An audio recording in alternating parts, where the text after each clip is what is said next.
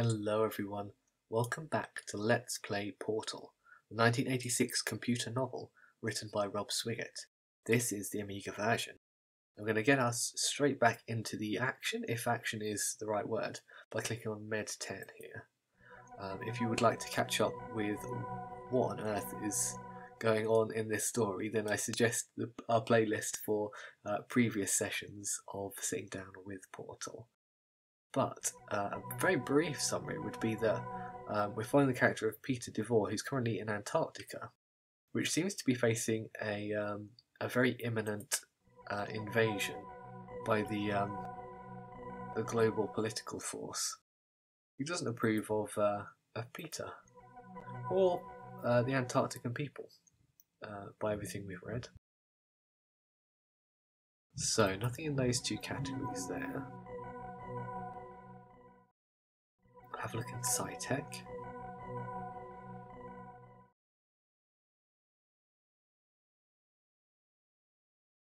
No, it should jump us straight to a new entry if there was one, but there's nothing there. I'm hoping this will be the time for military category to prove its worth.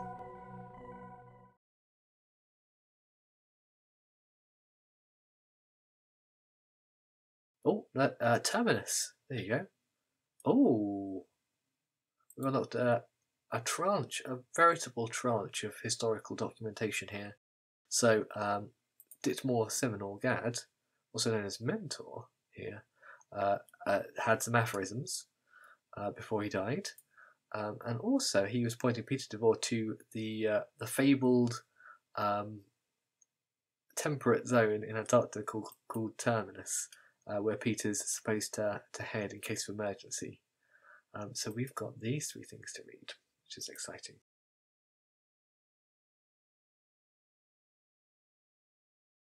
We'll get. Oh, I think we might have a picture even. Picture. Can you tell what that is? It could look like a roof of a house and some trees, possibly. Okay. Historical Cultural Data Link entry. Terminus, summary, A, parentheses, Erebus node. Terminus was sighted in 2012 by Jules Sorel during the 3rd Transantarctic Safari. That's such a strange phrase. He kept detailed notes. I mean, it is a desert. None of you don't really have a safari in a desert. I'm confused myself now. He kept detailed notes and some old-fashioned still hollow records, now so fragmented that most resolution has been lost. In the dim computer-generated hollow images, Terminus looked like an ordinary, glacially carved dry valley, free of ice and snow. In the centre of the lowest point was what appeared to be a lake. Mean temperature, according to Sorel, is 15 degrees Celsius, parentheses 60 degrees Fahrenheit. Semicolon. Heat source unknown but presumed to be geothermal. Terminus has never been detected from satellite or airship overflights. Its precise location is unknown. Reasons are unclear, but History AI speculates Terminus is shaded by ice overhang or significant rock outcroppings. Sorel claims he saw or planted, the meaning is unclear, modified beech and conifers, ferns, even grasses. This claim cannot be substantiated. Okay, that's just the download really on what Terminus is supposed to be. And then we'll load up the aphorisms of Mentor.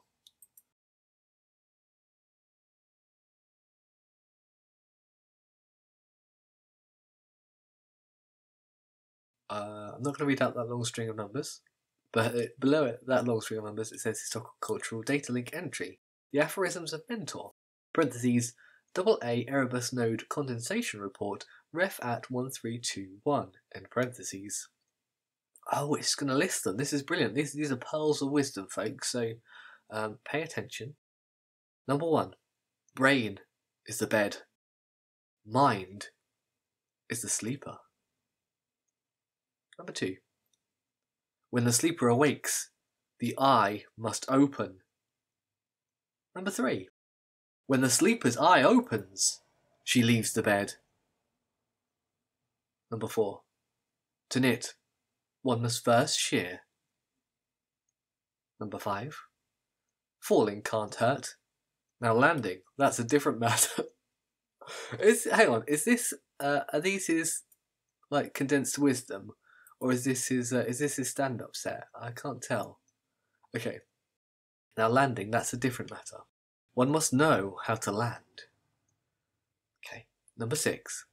The sleeper dreams the universe. What will happen when he awakens? Number 7. Matter is the pattern mind makes. Number 8. Mind, consciousness, awareness, spirit, thought, perception, feeling, memory, imagination, and intention. These are the fragments that delude us. 9. Mind is a local phenomenon. 10. There is a reason we close the eyes of the dead. Number 11. When we see a ring around the moon, the eye is open. Number 12.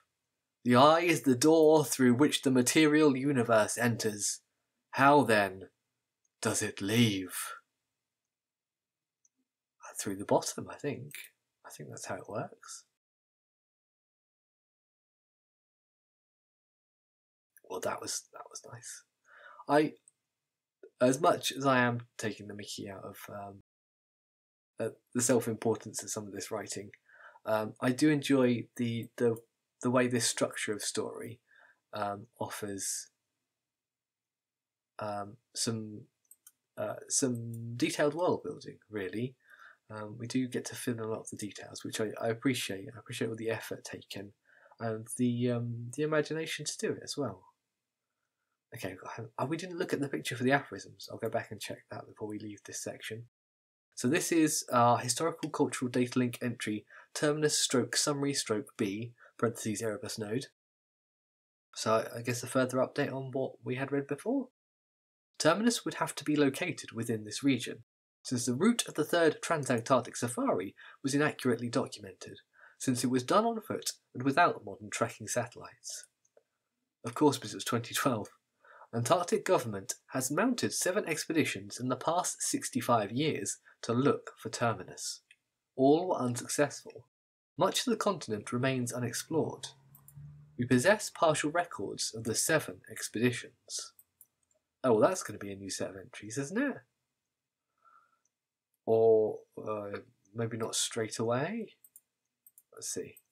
No, well, that's history done.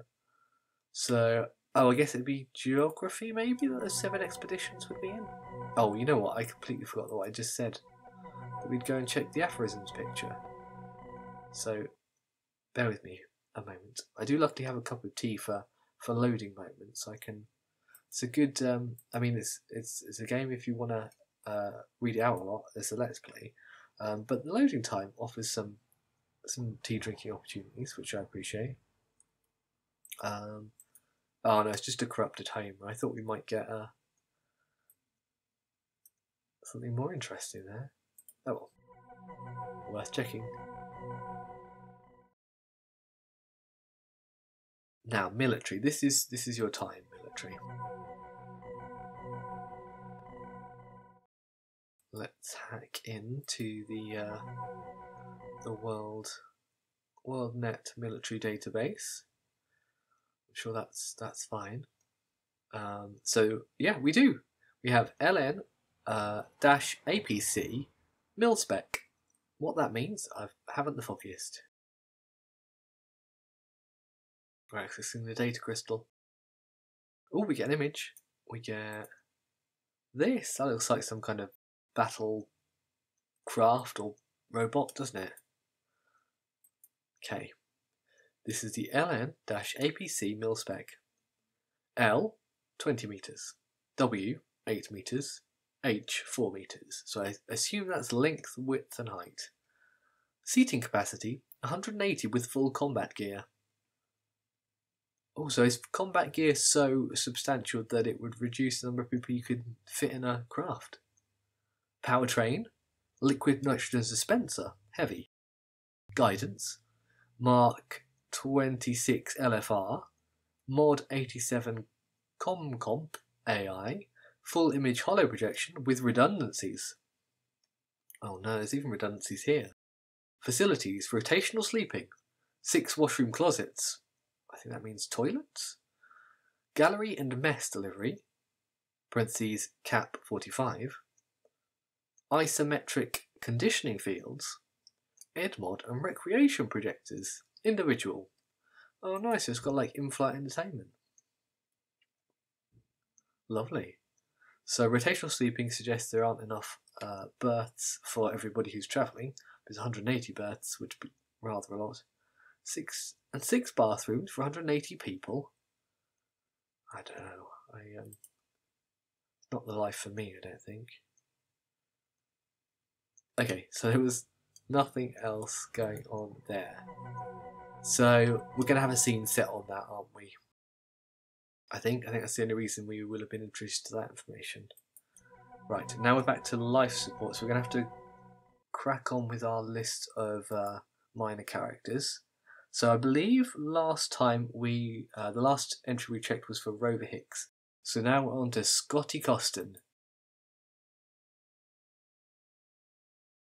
Okay, Scotty Costin, assigned male, born on the 17th of July 2059 in Springfield. So that suggests that's one of Peter's crew. Let's quickly work through these as quick as we're able.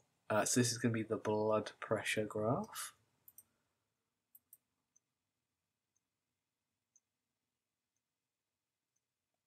This is the temperature.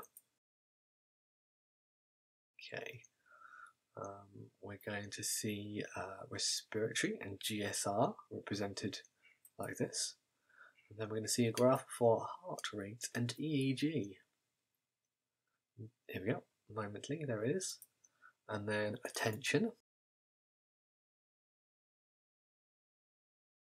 is like that. DNA and hormones are charted thusly. Neurotransmitters have been measured and depicted like this. And finally, glycogen M is displayed this way. There you go. Alright, so we're on to Scotty when I come back to the relevant categories. But geography is kind of where I'm thinking we'll find some more on Antarctica and the expeditions there. Great Polar Desert. Yeah, there you go.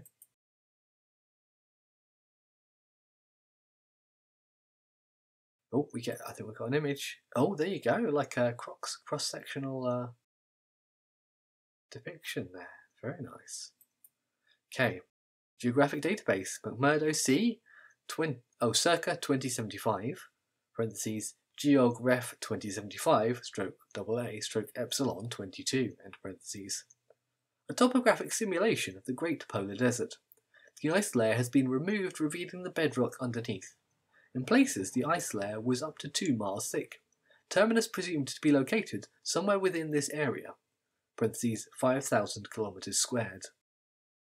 That's quite a large area to have to search through if Peter's not really sure where to head.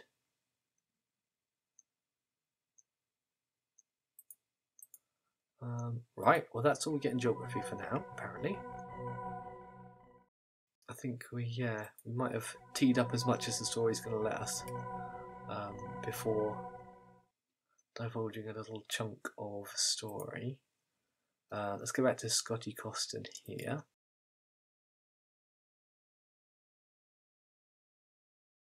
In Wasatch, so we can have a look at Scotty's family tree. Okay, we've got Katie Williams and Henry Williams, who give birth to Trixie Costin, and then Trixie Costin gets together with David Costin and they produce Scotty Costin. David Costin's parents were Paula and James Costin. There you go. Physiology and ESP. There we go. That's that chart, and then some basic core IQ categories have been assessed and found thus. There we go. So we'll go back to the main menu. And we will head off to psychology, so more of Scotty Coston's vital statistics. No, I overshot there. Scotty Coston.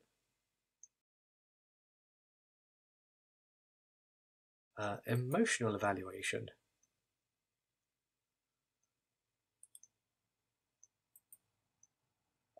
Personal growth chart. There we are. And evaluation of some further basic core IQ categories. Those. There you go. Thanks, Scotty. Central processing.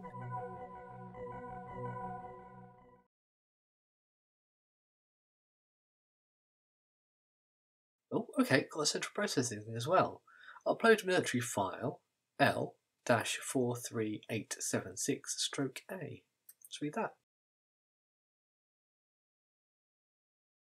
Oh, this one's got an image as well. Let's have a look. There you go. Yeah, it's like the under ice base, probably. Okay. Re Hoskins, Captain. ENC, date of AEF action, hollow proj. Erebus cutaway view. Note central shaft, heat exchanger in central magma chamber. 17 active volcanoes worldwide maintained heat exchange technology for local power requirements. Erebus, parentheses, we now find, -CP, in parentheses, had the most efficient, maintaining an overall level of more than 76% energy utilised. Graphic recorded via Geosync L-43876-A, downloaded from military archiving / retrieval systems. Okay, I don't know that imparted much, but that's fine. Alright, we'll read the last set of stats for Scotty and then we'll see what Homer has for us.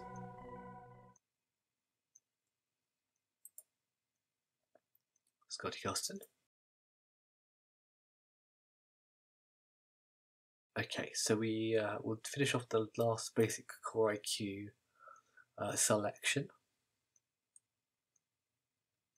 There we are, that's those. The logic evaluation is given like this. Memory has been assessed this way, and social adjustment is described in this manner. There we go. Alright, I'll have one last sip of tea as Homer's loading up, and then I'll get ready to launch into some prose.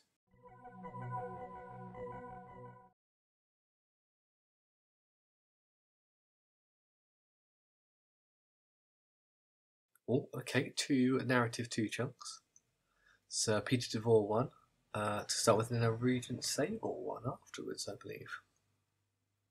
Interesting, both sides of the conflict.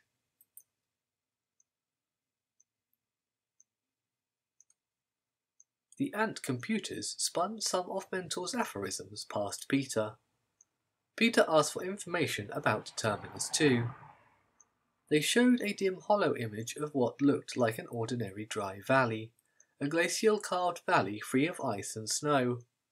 In the centre of the lowest point was what appeared to be a lake, but whether it was melted water or ice was not clear. "Thank you," Peter said. And now, recent messages from Mentor's virus watchers, relation to power, terawatt range.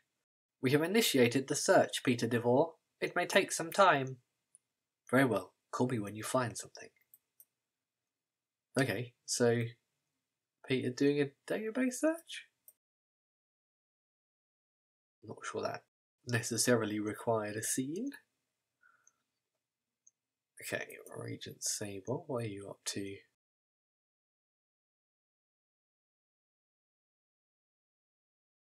The ballistic transports fell silently toward McMurdo.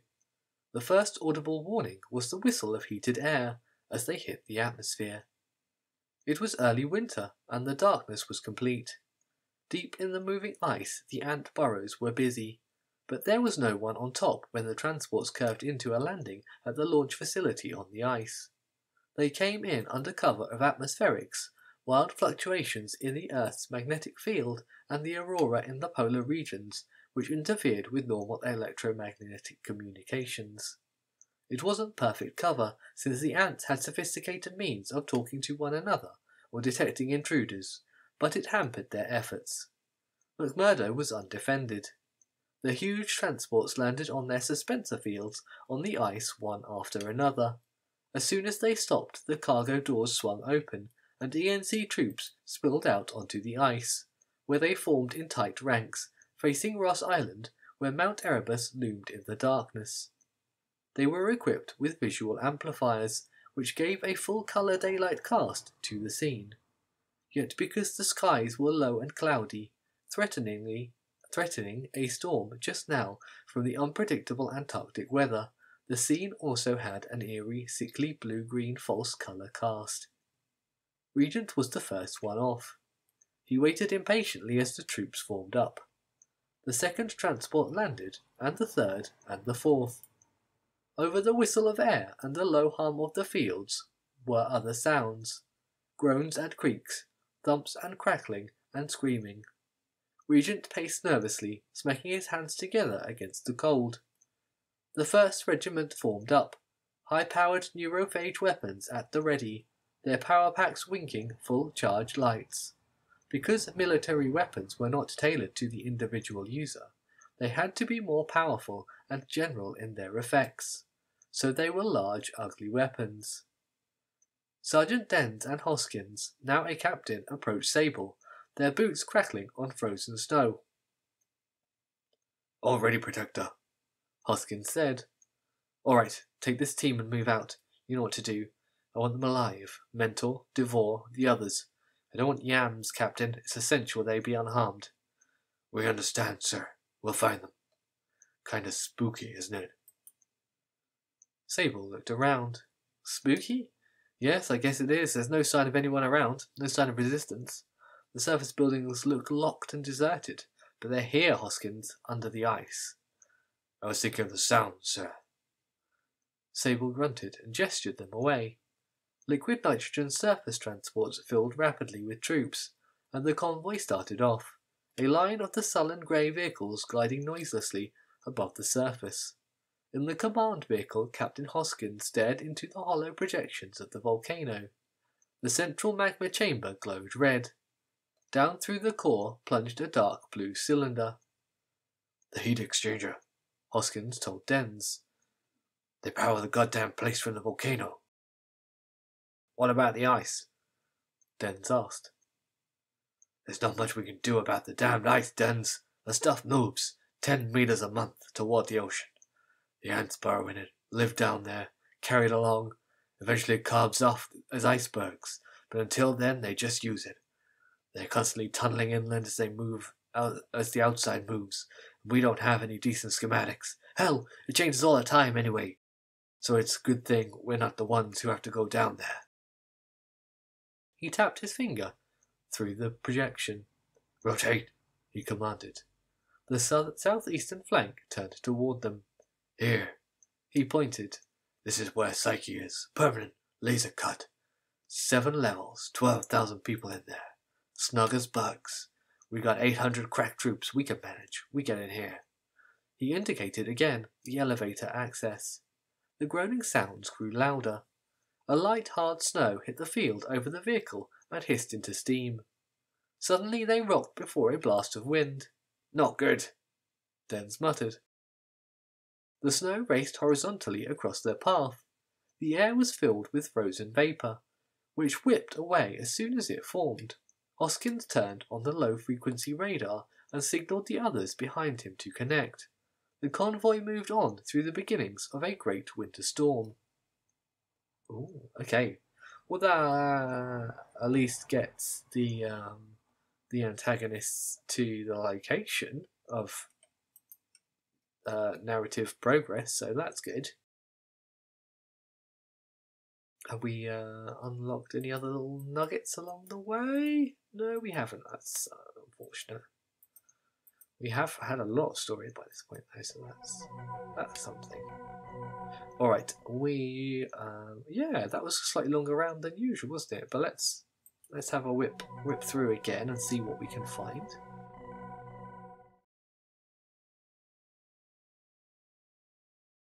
Nothing in Med 10.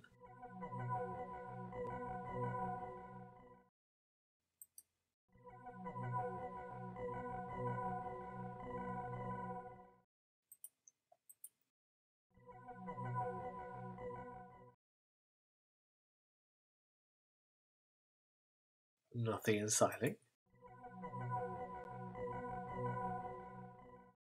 Tech, maybe?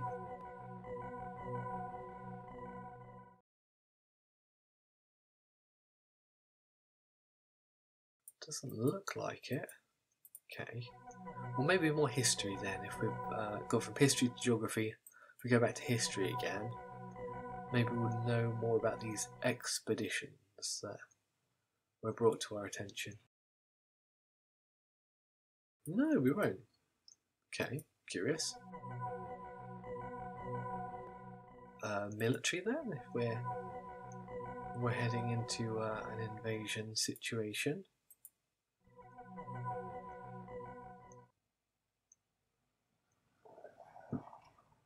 No. Well, that's curious. So we're back to another character's stats then. So we will want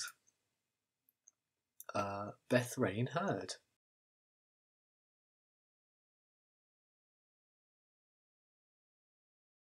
So Beth-Raine Hurd, assigned female, born the 13th of October 2055 in Springfield, and has a blood pressure chart like this, and then has a graph for temperature that looks a bit like this, and then respiratory and GSR is here, heart rate and EEG like this, tension is going to pop up just here. Oh, I accidentally clicked on tension in there. So that's that chart, and then DNA and hormones. Like this. Neurotransmitters. There you go. Two opposing lines there on that chart, and then glycogen M. There we go. That's all those ones.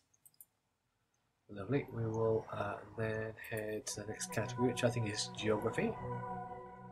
I hope there's a little nugget of something. It'll be either have to be geography or central processing, won't it? In order to move things on a bit.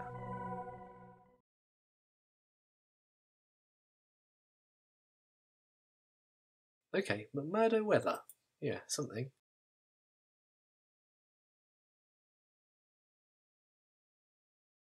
Do we get an image? No, we get a pixelated Homer.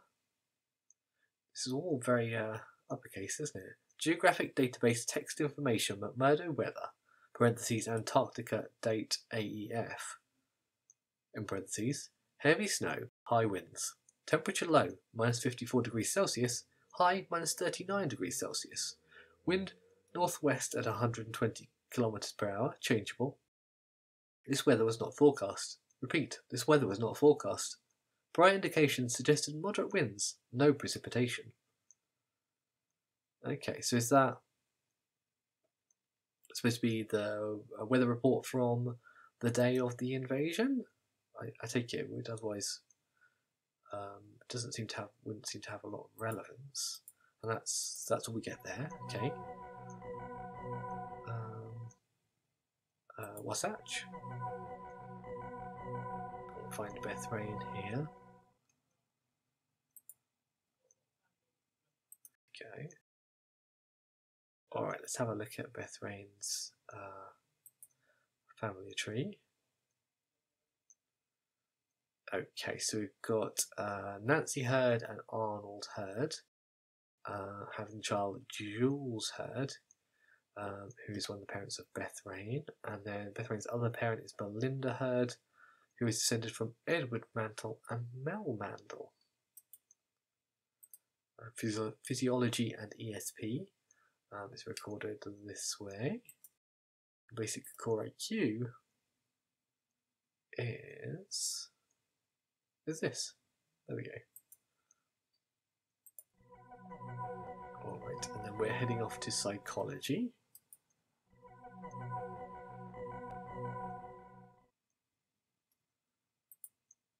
There you are, Beth-Raine. Okay, emotional chart is like that, and personal growth. It's going to look like this. Basic core IQ, at least the categories that are in this section of the database are those ones, even across the board.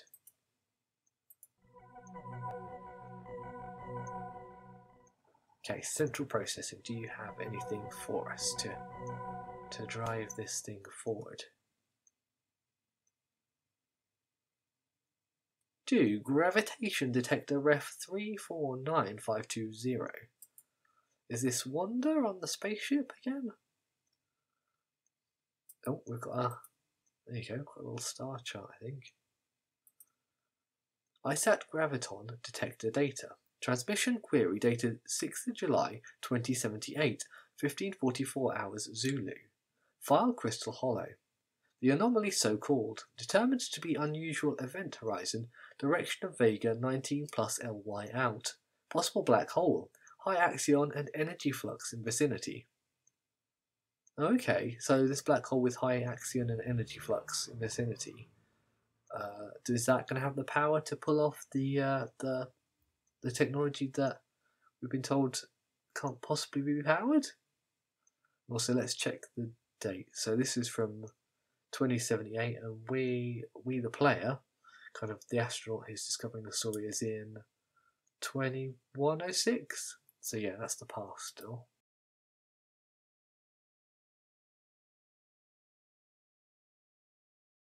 And that's that one. One of those two things might be enough to unlock our last little chunk of story for today. Go and add mod, and we will just close up looking at the statistics for Beth-Raine. Let's go anti-clockwise from the bottom. Why not? Let's subvert the system. So social adjustment has been assessed and found to be thus. Beth-Raine's memory has been enumerated and is displayed in this chart. Basic core IQ has further been assessed in the following categories. There we go. And logic is depicted in this graph. There we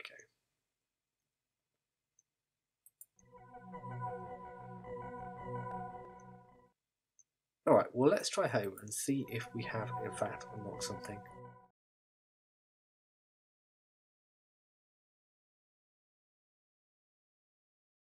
Yeah, something, a Peter Devore entry. Let's do it.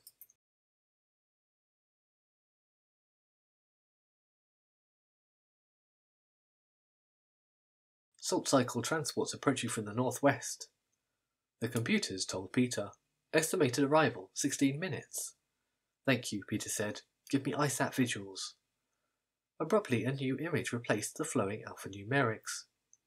What is it? The shape twisted like smoke into itself, shaded in greys and dark blues and deep shadow. Bright streamers flowed outward. Gradually Peter could discern a tangible shape, a sphere coupled with a disk. It has been named the anomaly. The computer answered. Size? Less than 1 solar diameter. Distance? 19.643 light years. Direction? Vega. Vega? Did you say Vega? Yes, is that significant? I don't know. The first transports are landing on the ice. Estimate landing forces arrival at McMurdo 4 hours 17 minutes. Notify the others, Peter said. He made his way to his living quarters and looked at all he had accumulated in the short time he'd been here. The clothing, the hollow crystals and data chips, the handcrafted artworks. In this brief time, he thought, he'd grown attached to the place. The others were already gathered in the refectory. E&C has landed on the ice, he said. They'll be here soon. You all know the strategy. Originally we'd be in on it. Something's come up, though, and we'll be leaving. Driven out? Ah, Shem, always angry? Yes, we're being driven out. They drove us out of the Northwestern Alliance, they chased us down here to the pole. Where is there left to go? Thatcher moved quietly to the front of the room and whispered something to Peter, who frowned and shook his head. We'd have to go anyhow, he said distinctly. Thatcher shrugged. It's your show, he said. Okay, I'll tell them. Listen, there are a lot more transports coming in than anticipated. We can't move until they're all down, and meanwhile troops are already on their way. We may have more of a fight than we anticipated. Should we stay to help, or should we go now, as Mentor urged? There are no guarantees we'll find where we're going. There are no guarantees we'll survive here, either. Some of us could end up yams, or worse. Go, Laren shouted. That's what we're supposed to do. This isn't our fight. Like hell it isn't. Rover stood to shout her down. We're the reason for this idiotic invasion. They've been drumming up hatred for us for years. They were doing that before we came down here. You're talking as if you were born an ant. We just got restructured. Did you forget? Beth-Raine said calmly. Of course not. Rover glared at the two women. Besides, Laren put in, we can't go back. We have to go on. You're damn well right we can't go back. Thatcher clapped for silence. Intercorp has feared Antarctica for a long time, he said. We offer something intangible, a notion of freedom or individuality, a place where things are different. But most people don't want things different. Intercorp runs the world pretty well. There weren't many things you would have or do elsewhere in the world. You belong to a very small group of people who want to pursue a prescribed science. But perhaps some sciences should be prescribed. Many people believed in the last century that atomic energy should have been prescribed, that it led to great evil. The sine equations might be the same. Certainly what you have done is upsetting. What are you saying? We should let them invade us? We should run away? What are you saying? Sham asked. I'm saying, Thatcher said quietly, that you have to make up your own minds. We've expected this for years. Intercorp fears us because we exist. It's as simple as that. Eventually they would have come. We're ready for them. Because of their numbers, some will get through. But the problem as a whole is not so great. It truly isn't your fight. Only stay if it feels right. He sat down. We should be going, Laren insisted. We shouldn't be sitting here talking. No, we should stay and help, one of the older women said. Isn't our program important? Laren insisted. We're about to find a way to do what we've been dreaming of doing. Literally dreaming it. There may not even be a terminus, someone said. There's a granddaddy storm out there too. We should stay. Yes, we should stay, someone else said. How many to go? Peter asked. 8 raised their hands. Stay? 8 again. They all looked at Peter, who turned to Thatcher. Is there a way out if it looks bad? Thatcher smiled. We'll find one. Then we stay. For a while. No more! Well, that was marginally exciting. There's more. Okay. Well, I'll follow this track.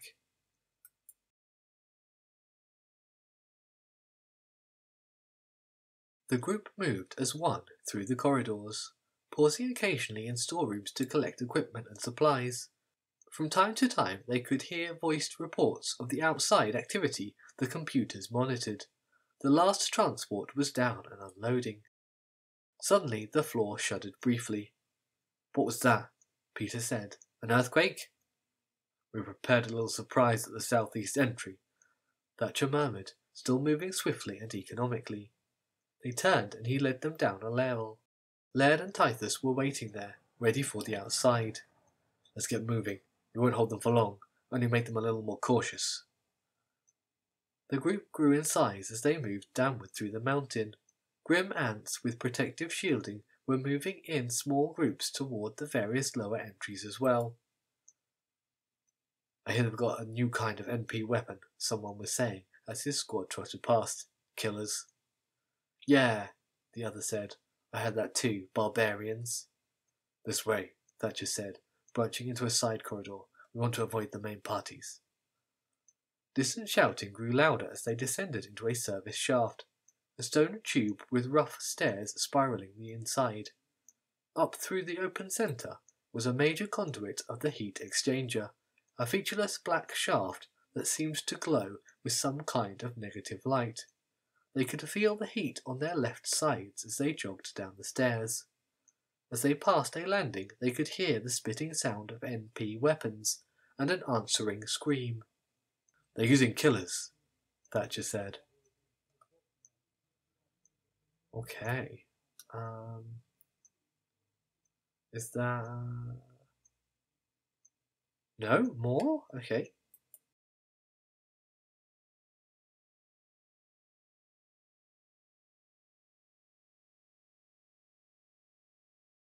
Peter stopped at a doorway and gestured behind him for silence. Thatcher was 20 metres down the corridor, checking a remote sensor panel. Peter slipped through the doorway. An air duct across the open space was sucking thick clouds of smoke that poured in from the chamber beyond. He turned and gestured the others in. Thatcher came up behind him. The explosion fried some of the circuits, he said softly. We don't know what's in there, but a small assault team got through. Well, let's try to avoid them, shall we? Peter moved on toward the smoke. We'll have to wear masks. They were sliding the breathing mask down when suddenly someone shouted. Peter dropped, bending both knees, and sprang without hesitation. The sharp crackle of an NP weapon was followed by a scream. Peter saw Beth-Raine go down. He was encumbered with all-weather gear and specialised equipment, so his manoeuvre was off-centre. The shape that loomed out of the smoke had stepped forward, NP weapon at the ready, when Peter landed beside him. The trooper, startled by this sudden apparition, swung the weapon. Peter stepped past the muzzle, pivoted on the ball of his foot, and picked up the momentum of the weapon with his palm.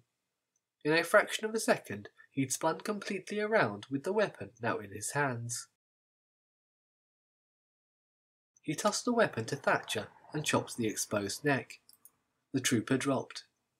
Peter finished adjusting his mask and vanished into the smoke. Thatcher and the others waited against the wall. Thatcher kept the NP weapon pointed at the wall of smoke. Okay. Little natty action scene to top us off, yeah. Alright, so sort of retreating through combat. Well, I don't know quite where that leaves us for next time, but we'll finish it for here. I think this might be a little longer episode than usual. But thank you very much for joining me. Oh no, I must remember to save. Let's do that. Go back to home and save. Here we go, I'll wait for it to load. And then we'll save. Yes, there we go. Yes, thank you for joining me. And if you would like to see what happens next, then please do subscribe to the channel. If you have any questions or comments, please leave them below the video. And if you enjoyed it, feel free to give it a like. It will help the video and help the channel. And until next time, everybody, take care. Bye bye.